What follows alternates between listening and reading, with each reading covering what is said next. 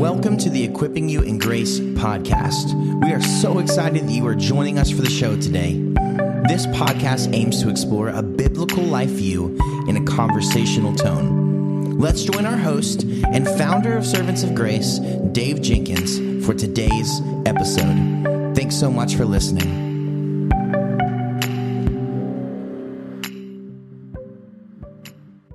Welcome back to the Equipping You in Grace podcast. My name is Dave, and I'm the host for this podcast. And with me, I have Dr. Beeke. Dr. Beeke, welcome back to the Equipping You in Grace podcast, sir. Good to be with you, David. Can you please catch us up on what's going on in your life, marriage, ministry, and what do you have going on ministry project-wise? Well, my marriage is I still have the best woman in the world.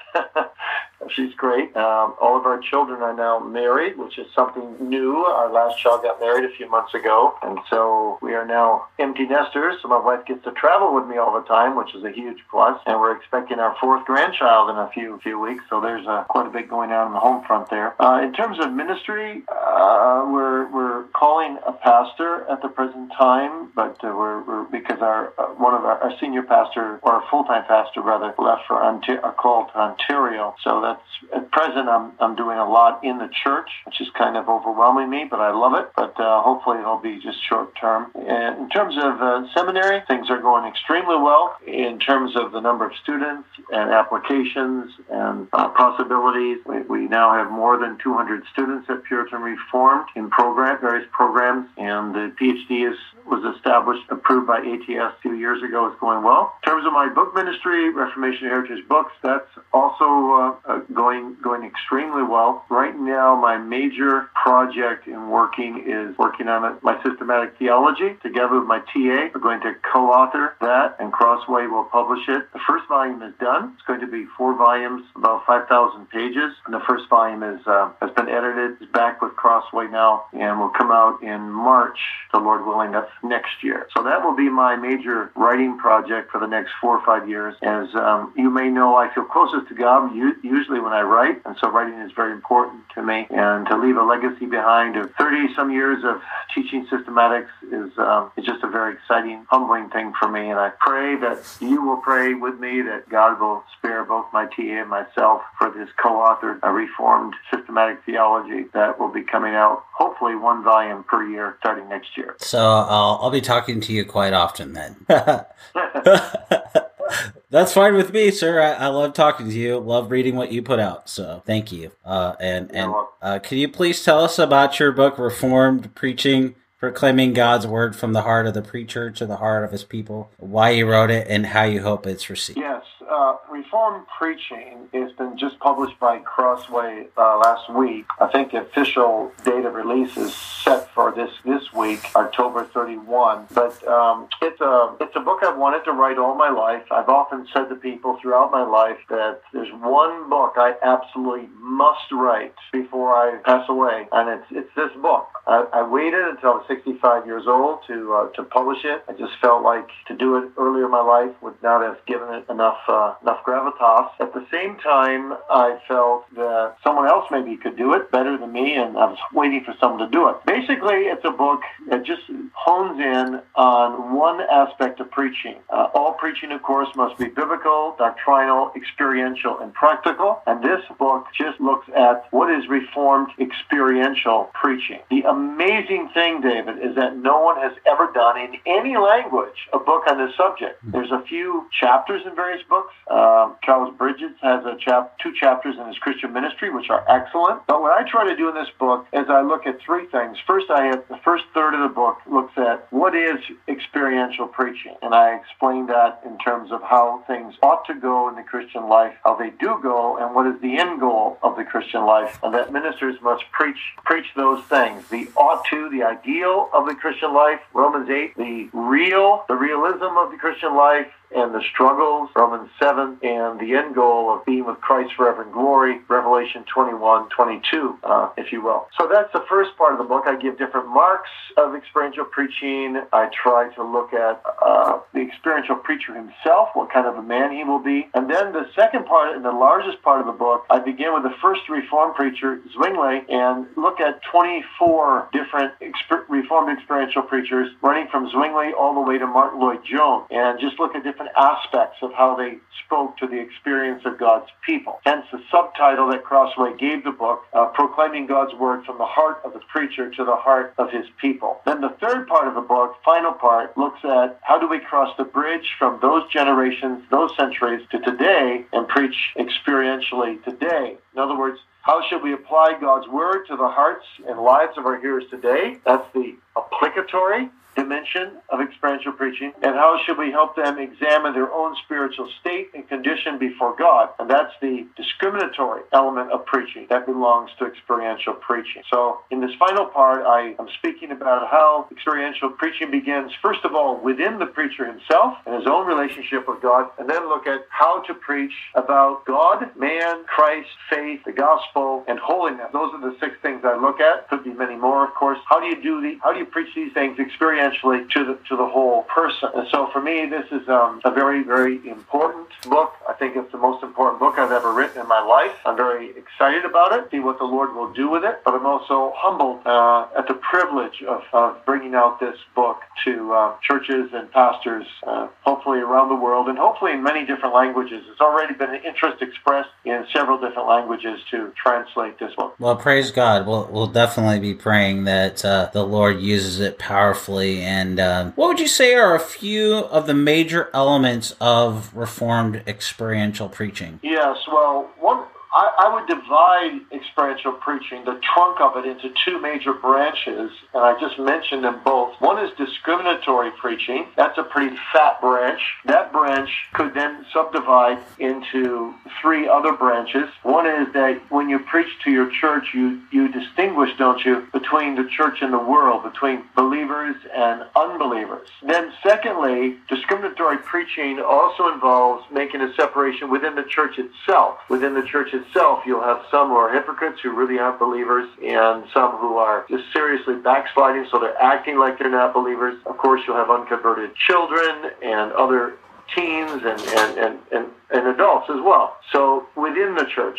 And then thirdly, which seldom is done today compared to how much our forefathers did it, you also have comments in certain sermons, depending on your text, that differentiate among the children of God themselves. In other words, sometimes you might speak to beginners in grace, or as John puts it, other times to young men in grace, other times to the spiritually mature in grace. So that discriminatory element is an important factor of experiential preaching. And then the other bigger and fatter branch would be applicatory preaching, where you apply the word to people's spiritual lives, to their families, to their businesses, to everything that they engage in. If I could indulge a moment, I have a page in front of me here of a really good definition of experiential preaching from a Baptist writer of the 19th century. Could I just read that a moment? Yes, please. Help yourself, sir. Please. Okay.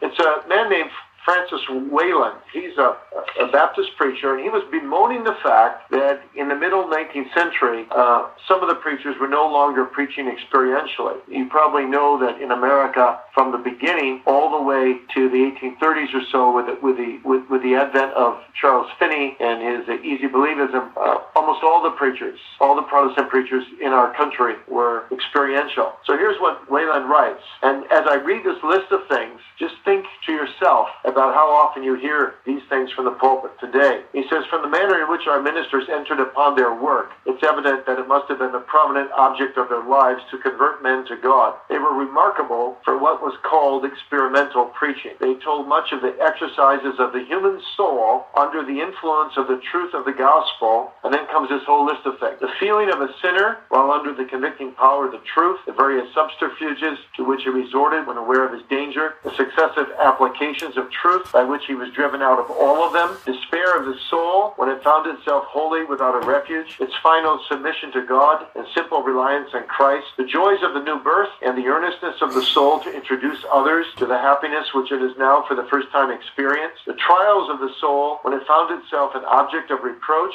and persecution among those whom it loved best, the whole process of sanctification, the devices of Satan to lead us into sin, the mode in which the attacks of the adversary may be resisted, the dangers of backsliding with its evidences, and the means of recovery from it. These remarks show the tendency of the class of preachers which seems now to be passing away. That's awesome. Thank you for sharing that. I think that one of the biggest issues in preaching today, there's a lot of conversation about application, and I think probably one of the most significant contributions this book makes, in my estimation, other people could disagree, of course, is in the place of application. And you've already kind of touched on that, preaching to young people in grace and those who are seasoned. Could you just maybe speak to that? How would pastors do that and teachers of the word do that well? Yeah, well, to season in grace, of course, you want to mature them in Christ and have them see more and more in Christ, and you're calling on them to use that seasoning in grace very fruitfully in the lives of others. We would encourage them to evangelize others. They have the ability to do it. They're mature. They have biblical insights and so on. To the young ones in grace, I think you need to continue to show them their depravity so that they realize that they're still sinners, but they're saved by grace, and you need to keep them humble, because it's very easy for a young convert to become proud of his conversion and his excitement, and to say things that are ill-advised to those who have more grace and recognize the remaining power of indwelling sin and that type of thing. To young men in grace, you try to disciple them more. You try to lead them to see more in the Scriptures. Try to impress upon them the need that Christ might increase and self might decrease, and that they would be useful in the service of God, and not creep back to the world and backslide, but use all that energy that they have as a growing convert for the good things of God. I mean, those are just a few thoughts that come to mind. I've dealt with it more specifically in the book, of course. Yes, definitely. That's definitely very helpful. How do preachers and teachers of the word, how do they begin to preach the gospel to the heart of their hearers? Yes. Well, first of all experiential preaching has to flow from the particular text that you're expounding. So it's one thing to just give a doctrine and to state it. It's another thing to state how a child of God experiences that doctrine. And once you do that, you're not ending in experience itself when you preach rightly experiential preaching, but you're tracing out the work of the Spirit in the soul, as J.I. Packer once said the Puritans did, so that you can give all glory to God. But you're also, at the same time, resonating with the souls of God's people. The best way I can explain your very, very important question you just asked me is to give you an example. I'm just going to do this off the top of my head, and you tell me if you hear the difference. Okay, I'm preacher A, and I'm preaching about the doctrine of the intercession of Christ. And I say, congregation, this is a very comforting doctrine, because Christ is at the right hand of the Father, interceding continually for us, as Hebrews 7 says. And he intercedes for us continually, clearly, persuasively, and faithfully, so that our future is secure. Now, that's okay. That speaks a bit to the heart. Nothing wrong with that. That can edify people. But now, let me preach it another way. This is preacher B. Congregation, the intercession of Christ is one of the most undermined doctrines in all of Reformed theology today, and seldom is its preciousness realized for the soul of the believer. And if you know in your own soul what it means to come to an end of your own ability to pray, and you're in great need and great strife, and you can barely cry out the name Lord to the Lord, and you just are so overwhelmed with affliction and trials and sorrows, what a blessing to have a place to go to where there's a mediator at the right hand of the Father, who is always, moment by moment, every tick of the clock, interceding for you in the midst of all your needs, as if you were his only child, even though he can meet the needs of myriads of millions of his people at one moment. Just glean and drink in this comfort for your own soul. He is always there never forget you for 1 second. What a comfort in the midst of your greatest needs and your greatest sorrows and your fears of backsliding and your battles with indwelling sin. He ever lived to make continual intercession for me. What a blessing. Mm-hmm. Yeah. You hear the difference? Yeah. I kind of like the first one a little bit, though, too, to be honest. You start off a little critical on the second one, but that's me. Yeah, but I like the second one too. So objective preaching is fine, but it's got to be mixed with subjective reality as well. Yeah. So similar question. How do pastors and teachers of the word preach for holiness? Yes. Well, there are several things to remember when it comes to preaching for holiness. I believe I devoted a whole chapter to that in the book. But first of all, we need to understand that all holiness is grounded in our union with Christ. So that must be preached, and that must be preached in a comforting way so that believers understand that it's not their own efforts devoid of the Spirit of God and devoid of union with Christ that produces holiness, but it's only as they're united with Christ and as the Spirit co-labors in them is holiness produced. And so we preach about the Spirit's power in producing holiness. We preach about union with Christ, but we also preach about spiritual warfare as the way of holiness. God knows how to strip his people down of all their own righteousness. God knows how to bring us into strife over indwelling sin, and in this way, we, through afflictions and through spiritual conflict, we actually learn to do battle against our enemies and grow in holiness. And then, too, the preacher must preach the moral law as the rule of holiness, the third use of the law, so that we understand that the law is more than just a bare bones "thou shalt not," but the spirituality of the law demands loving God above all, loving my neighbors myself, and that then becomes fodder for preaching.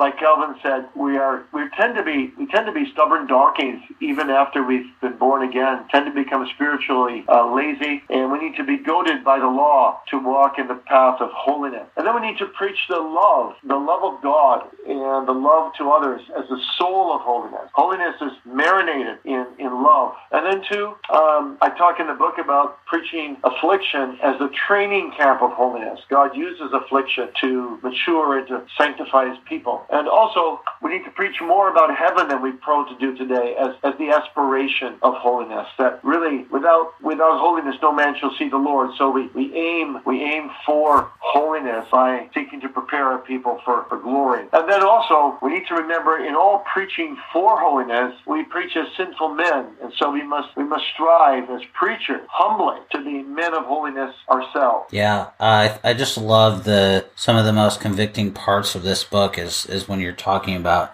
the character of the preacher and how he's you talk about the vital, you go through the whole talking about holiness. That whole chapter is just so convicting. I mean, talking about the vital union that we have with Christ and how we're supposed to commune with him, and not that the whole book is very convicting, but and very, very helpful. But that in particular, I think is that whole subject is, as you know, sir, very neglected in the church today. So I just think that is just so that particular part of the book and the application section is just so needed, and so thank you so much for that. You're welcome. You're welcome. Yeah, by the way, your listener can, we're having, for the first couple months, we're having a sale because we really want to get this book out. It's a $40 book from Crossway, and we're able to offer it at 50% discount, which is beyond our normal nonprofit discount price, for $20. And if people would buy them for their pastor and for other teachers in the church, as well as for other lay people, because lay people also, that's a strong point I try to make in the book, lay people need to be aware of what good preaching is as well.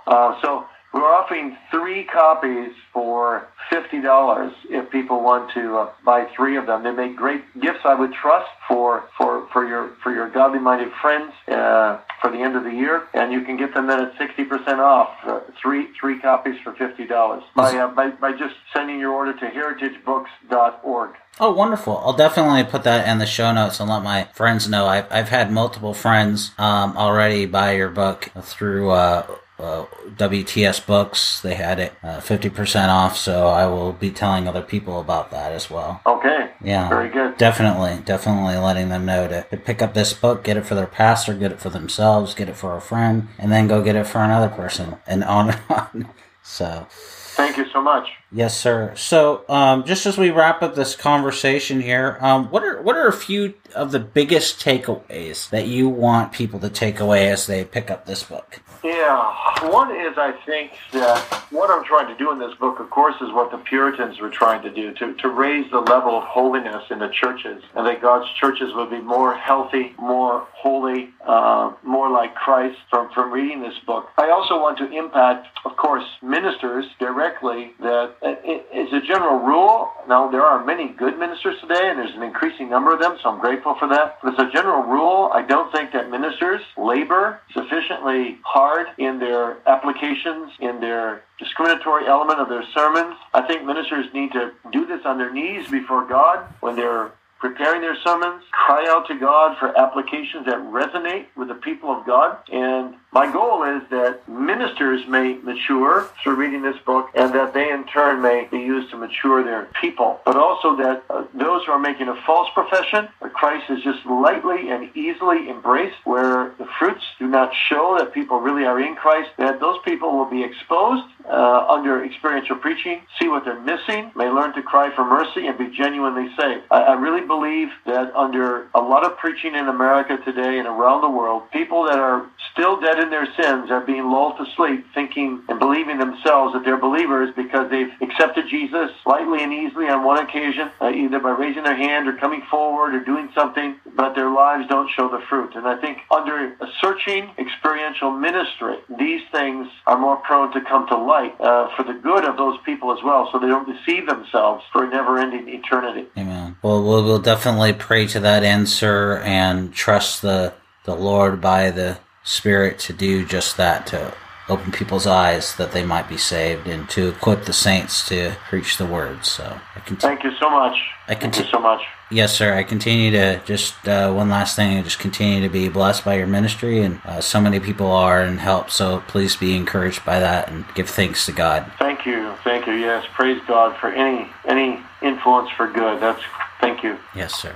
We will talk to you next time, and just thank you for your time today, sir. Okay. God bless you, David. God bless you too, sir. Bye-bye. Bye-bye.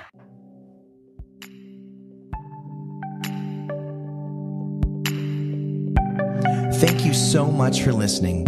We hope that you were encouraged by today's episode. Don't forget to subscribe and leave us a review wherever you get your podcast.